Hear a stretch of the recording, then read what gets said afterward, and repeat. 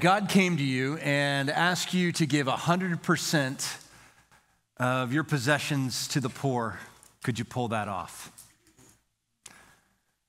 There's a couple of stories in the scriptures where God asks someone to give everything. One is found in the Gospel of Mark in chapter 10. It's page 822 in the Bible that's in the chair in front of you. It's oftentimes called the rich young ruler. It's a story about a young man who was able to keep the 10 commandments of God. He was very religious, but he wasn't able to follow the commands of Jesus Christ. He was very rich, but was his heart able to honor Jesus? Well, let's find out. Mark chapter 10, verse 17, it says, as Jesus started on his way, a man ran into him and fell on his knees before him. Good teacher, he asked, what must I do to inherit eternal life? You know, and the question that this young rich man poses really is a question that he is not satisfied with life. Like, he's amassed all this wealth. He probably has all these possessions. He has charge of probably a lot of servants. But one thing he doesn't have peace with God. Verse 18, Jesus says, why do you call me good? No one is good except for God alone. You know the commandments. You shall not murder. You shall not commit adultery. You shall not steal. You shall not give false testimony. You shall not defraud. Honor your father and mother. Some of you guys know there's 10 commandments that God had brought down from Mount Sinai to Moses. Moses came down with 2 tablets. On the first tablet are all the ways in which we relate to God. On the second tablet were all the ways in which we're to relate to each other. What Jesus asked of this man was, are you following the first tablet or the second tablet? Here's what the guy says. All these I have kept since I was a boy. Meaning, I relate good to people, but my relationship with God's not very good. Jesus looked at him and loved him. One thing you lack, he said, go sell everything you have and give to the poor, and you'll have treasure in heaven. Then come follow me. At this, the man's face fell. He went away sad because he had great wealth.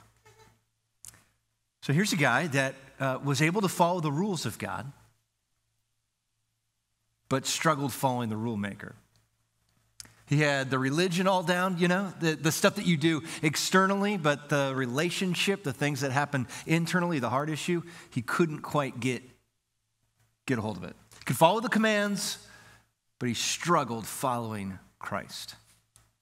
Contrast this with this story in Mark chapter 12, just a few pages to the right, starting in verse 41. Jesus is attending a worship service, and he is found himself a position in the service where he can view people giving the offering.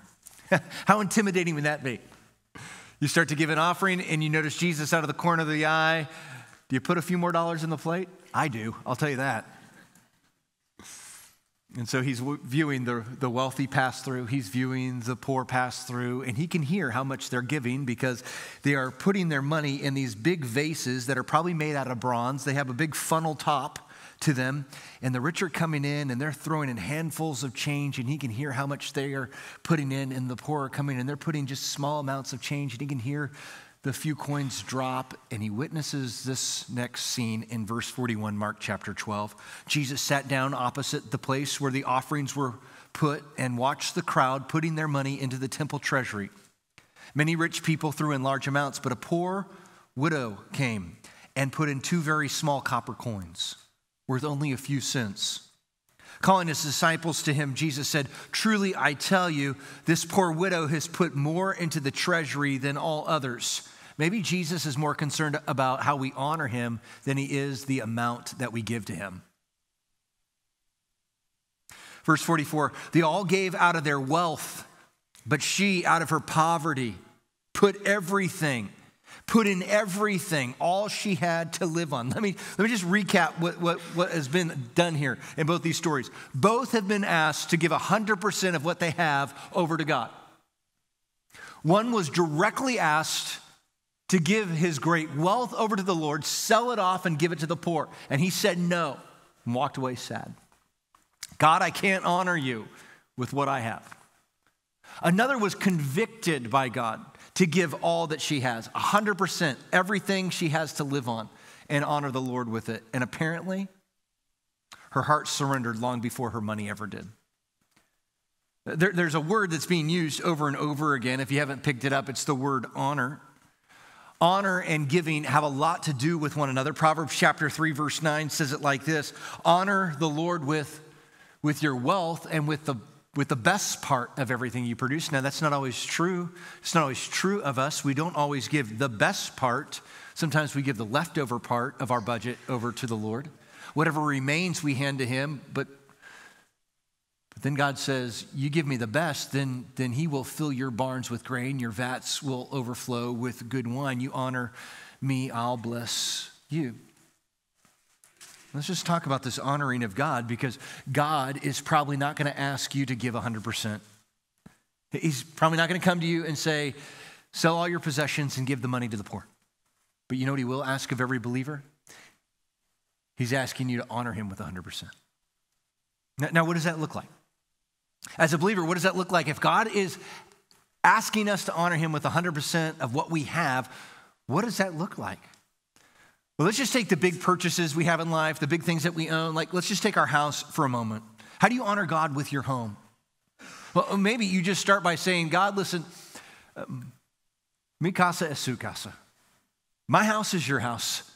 And anytime someone needs a place to stay, I'm going to find room for them to stay. If I need to move a kid out of a bed and put them on the couch, or maybe I just have an open couch that they can sleep on. Maybe I got a place where they can just, down in the basement, they can just have a night's rest. Maybe I've got an empty spot at the dinner table, and there's always seems to be leftovers. I'm just going to welcome someone in who needs a place to stay. No, I'm going to welcome someone in who just needs a friend today. I just need somebody by their side today. I'm just going to have my door open to whomever. God, however you choose, however you lead. You know, we are a church of small groups, and what we're recognizing as pastors is more small groups are moving into the building rather than being in the home. And small groups work best when someone is hospitable, opens up their home. People can just kind of relax on couches, and people can just meal around the kitchen and just do life together. Someone just needs to open up their home and say, God, my house is your house.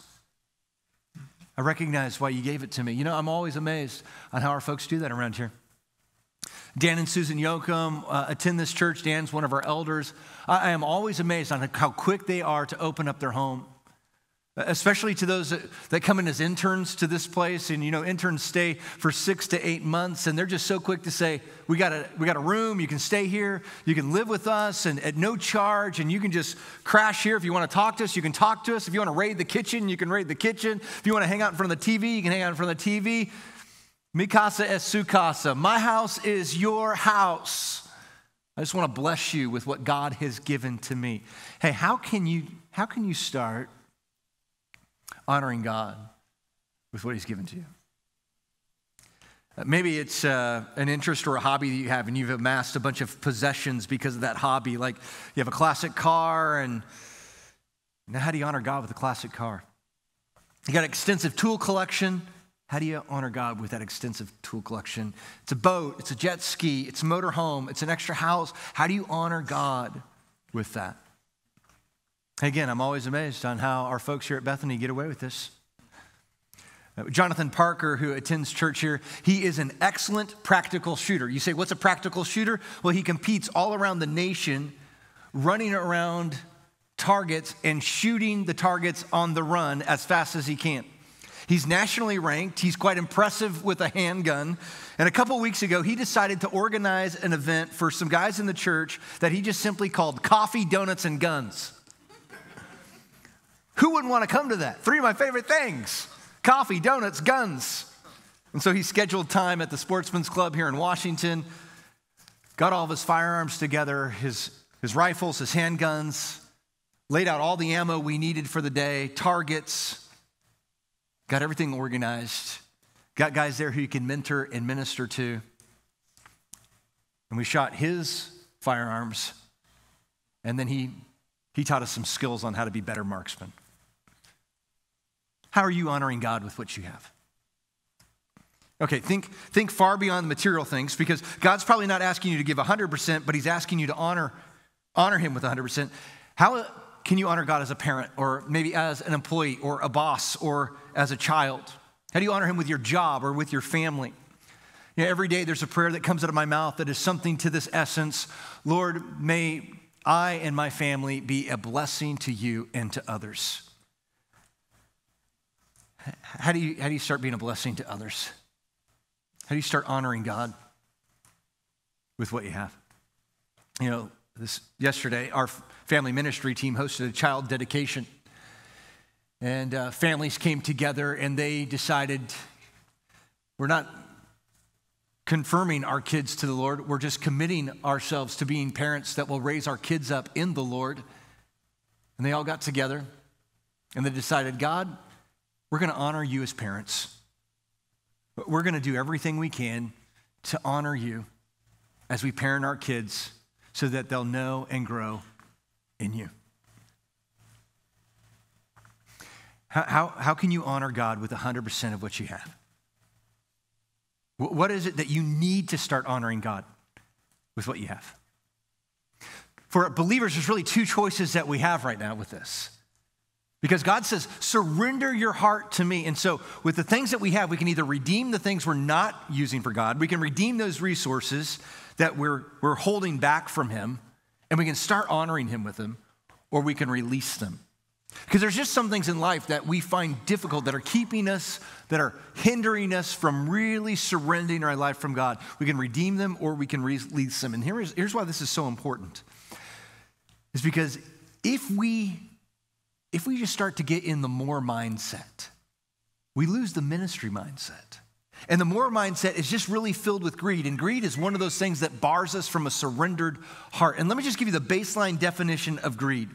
It's a selfish quest for more. And it puts us in this more mindset, and it bars us from the ministry mindset where we're hoarding for ourselves rather than helping others. And let me tell you about the more mindset. It leads us to a place where we're envious, where we're jealous, and where we are covet other people and what they have.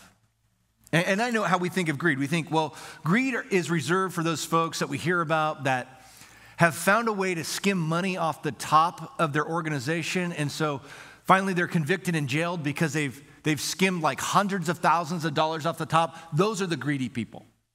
Or we think about the person that shoplifts, and we just go, boy, so greedy. Why can't they just pay or just have enough self-restraint not to grab and go?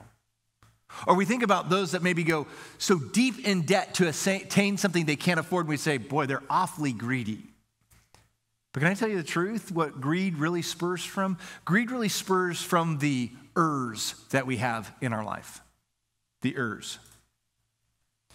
God, would you make me prettier, healthier, skinnier, taller, smarter, richer, happier? That's where greed begins. I've got some, I just need a little bit more. We do this with our spouse. We do this with our possessions, our home, our cars, our bank account, our investments. We do this with our kids, our job, even our church. The virus. And what happens is it creeps into us and we say we've got to have things better. We have to have things bigger than our neighbor. And that's where greed really begins. And can I tell you about the virus? Here's what it does. It robs us of happiness. It robs us of our sanity, and it robs us of our health. You want more, so you buy more. So you spend more, so you have to work more, repeat until you die.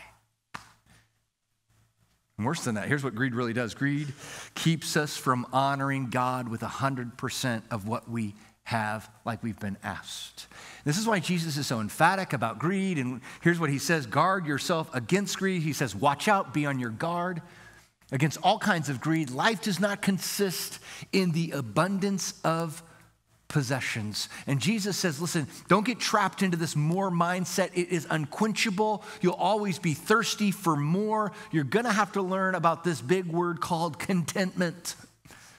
So in 1 Timothy chapter 6, the Apostle Paul instructs this young pastor named Timothy to be content in life. And here's what he says: godliness with contentment is great gain. That word content means to be fulfilled. That word content means to have peace. That word contentment means to be tranquil in life. Like, it doesn't matter what you have. Your net worth is not bringing you your value. God's bringing you value. And so you're finding contentment in who God is. And so Paul encourages Timothy's to encourage his church as a young pastor with these next words in verse 9. But people who long to be rich fall into temptation and are trapped by many foolish and harmful desires that plunge them into ruin and destruction. People who long to get rich fall into these traps. And then it's a famous line: for the love of money is the root of all kinds of evil. And you know how many Christians have turned that around and said money is evil? Money's not evil. Money is neutral. How you use money could be good or bad, righteous or evil. And some people craving money, there's the issue, have wandered from the true faith and pierced themselves with many sorrows. And I think if you want to boil that teaching down, it basically is money is like a fire. It can be a powerful force for good, but it can also be very dangerous if you don't respect it. I heard about this business owner that was walking around his business and going to all the cubicles and talking to those in the office and just finding out kind of the morale, a long pandemic, just trying to get a sense of where his employees were. And he walked around and was talking to one lady and just asking her how her day went, how maybe things could get better here at the office. And she said, you know what would make me perfectly content? As a $10 an hour raise. He said, you know what, I've always wanted to meet someone perfectly content. So I'll tell you what, starting right now, we're going to get you a $10 an hour raise. He walked away from that conversation, started to mingle with others in the cubicle. He overheard her say, I should have asked for 20. Hey guys, that's exactly how greed works though, isn't it? There's never enough that will ultimately satisfy. I wish I would have asked for more, even though I just got this huge blessing. The advice that Paul gives Timothy is beware of greed.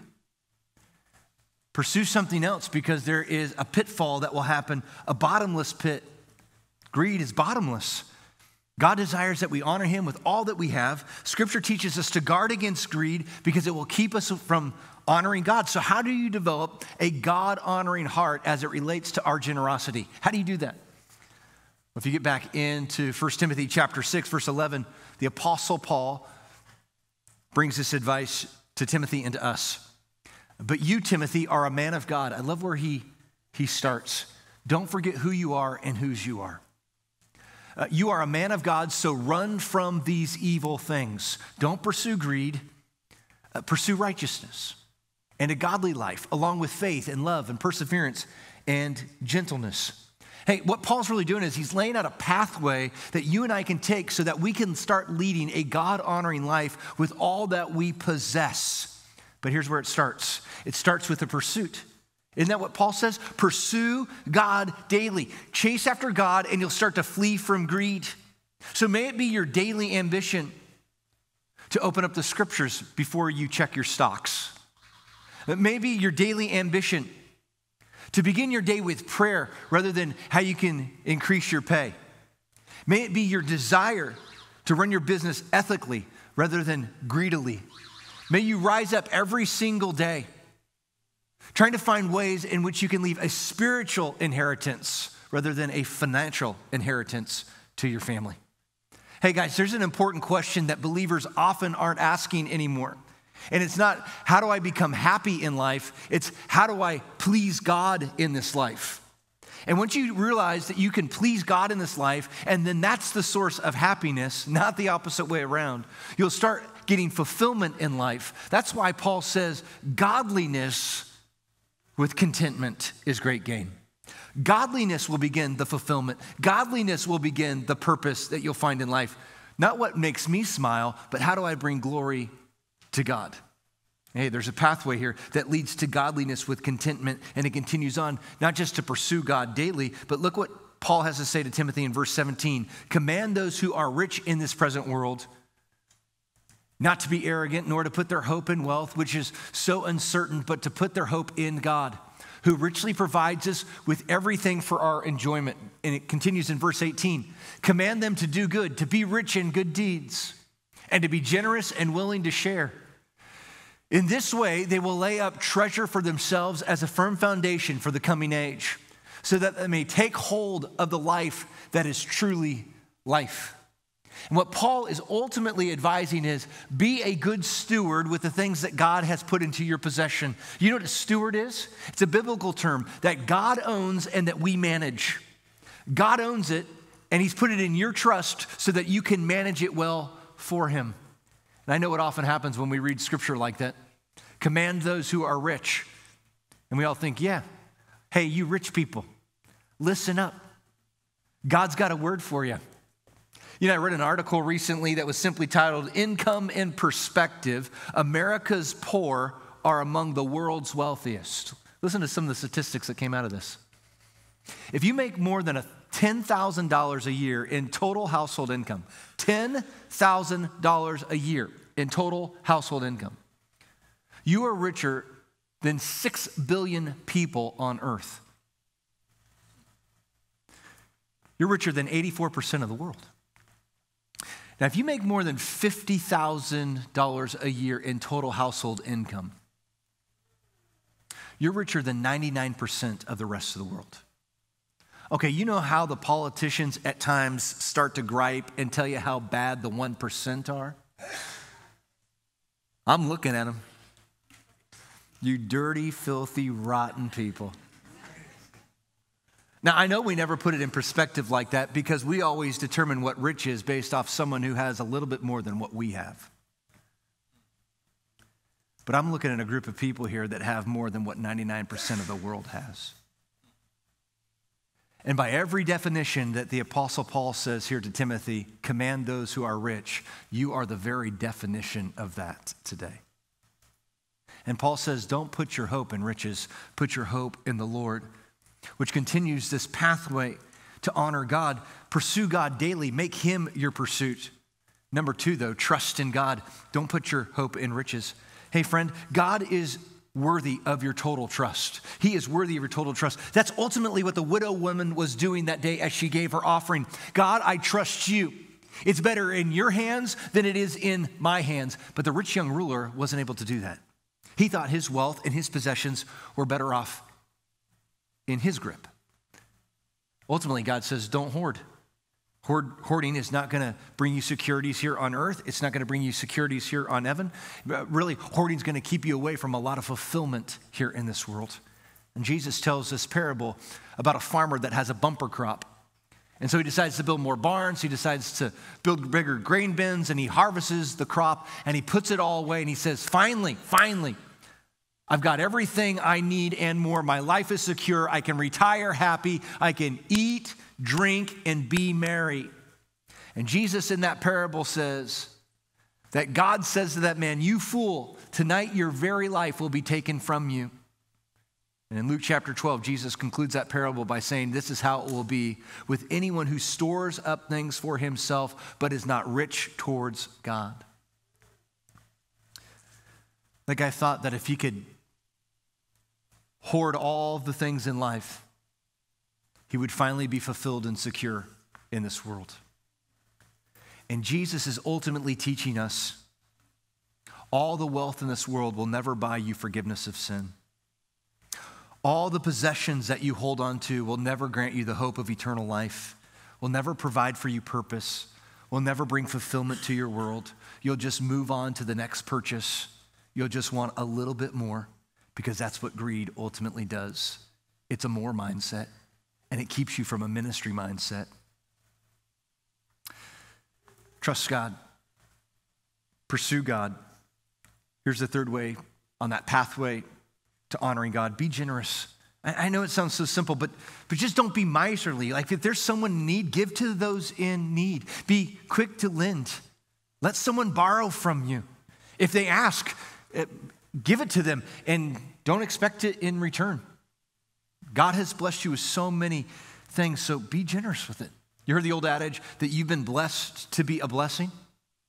Boy, that's so true, that God has put blessings in your life so that you'll bless others with it. You know, most restaurants, generosity with a server is measured in percentages, isn't it? You get your receipt back and then it will say, how much in gratuity would you like to give? And the starting line is 15%. Why? Because that's the baseline that our society has said is what is expected for just average service. Now, I suppose if you have bad service, you would probably give less than 15%. To say to the server and to the restaurant, this is not what I expected, this was not up to par. But if the service is exceptional, you're going to give far beyond 15% to say, you did a great job, and this went a far and above and beyond everything I expected tonight as we had our meal together. You know, God's standard for generosity in the Old Testament is also set at a percentage.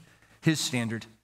Oh, it's not a gratuity, it's called a tithe, it's 10%, less than you would give a waiter or waitress. And in the New Testament instructs us that we're to give as though we've been prospered. So he doesn't say there's a certain amount we should give, but there is a baseline 10% that I think God starts us at. And I think anytime that we would give less than 10%, it would be an indication that we would believe that God's cheating us. Anytime we would give more, we're saying, God, you treat me better than I deserve. I am so blessed, and I just want to be a blessing to other people. Hey, how about on this pathway to fight against greed and to start honoring God with 100% that you have? Start pursuing God daily. Start trusting Him and don't put your hope in riches. How about be generous? Don't be miserly. Here's the fourth and final one. Just enjoy what you have. Just enjoy what you have. I mean, how often is it that you think about what you have and you go, well, that's good, but it's last year's model. Okay, that's wonderful, but I wish I had more saved up. Oh, that's amazing what we were able to do on vacation, but next year I want to go and do something bigger. Hey, why not just look back and say, God, I'm just thankful that you've blessed me with what I have right now in my life. Can you imagine if you gave your kid like an extravagant gift? And they open up the gift and they're so excited for it. It's exactly what they wanted. I mean, they've said they wanted it for so long. And you decided to splurge and really bless your child. And they open up that gift and there's tons of enjoyment and there's amazement. And after they unpackage it, they quickly look at it and they set it on the shelf and they never revisit it again. Now, what kind of gratitude would that show to you, the gift giver? If they've already moved on and said, well, thanks, but no thanks. It was what I wanted, but now I've moved on from that. It doesn't mean much to me anymore. And yet when we ask God to provide and fail to say thank you, imagine how He looks at His kids when we've moved on and said, God, that was great and all, but I just want a little bit more. I just need a little bit more. And God looks over our inventory and says, hey, how about you just enjoy what you got right now? There'll be blessings to come, but how about you just start to enjoy what you have right now? And Christians, let me just say this. Let me just speak off the cuff for a moment. Some of you you get really guilty when you have a nice meal, or you get guilty because you drive maybe a nice car, or because you have a nice home, or because you went on a nice vacation. You know God doesn't want you feeling guilty for that stuff. If you have earned your money honestly, and you give generously, and you trust God exclusively, God wants you to enjoy what He has blessed your life with. You just start to honor Him with all that you have. Look at 1 Timothy chapter 6, verse 17 says, command those who are rich, that's all of us, in this present world, not to be arrogant, nor to put their hope in wealth, which is so uncertain. But let's just read this phrase that's underlined out loud together, okay? But to put their hope in God. This is where this begins and ends. This is where honoring begins and ends. To put your hope in God, who richly provides us with everything for our enjoyment. This is what the widow woman did. She put her hope and trust in the Lord. God already had her heart. The money was not an issue. She was able to give her 2 cents, and she was able to say, God, you not only have all of me, I'm going to be completely dependent on you for all that I need. And friends, she was expressing more than just a commitment to God. She was expressing her faith in God, that God will take care of me when I honor him. All right, Christians, listen. What is it that's keeping you from honoring God with 100% of what you have? What is it? And do you need to release it, or do you need to redeem it? All right, for some of you in this room who believe in Jesus, but you have never stepped out in faith. You're thinking about making some commitments for Christ, but you're not there yet. I would love to say to you, this doesn't mean anything to you. Because before Jesus wants your dollars, he wants your desires. Before he wants your cash, he wants your choices. Before he wants your lip service, he wants your life.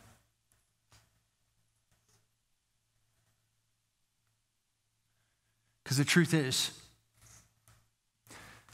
Christ has given you the greatest gift. It's the gift of eternal life. And it's a gift that he is waiting for you to receive. Could you imagine at Christmas, all the gifts are under the tree. Everyone comes and gathers and collects their gift, and everyone opens them up, and you decide for whatever reason, I know those gifts under the tree are for me, I'm just going to leave them there. I don't want them. I don't want to open them. I know they got my name on it, but I'm just going to leave it. Now, who does that?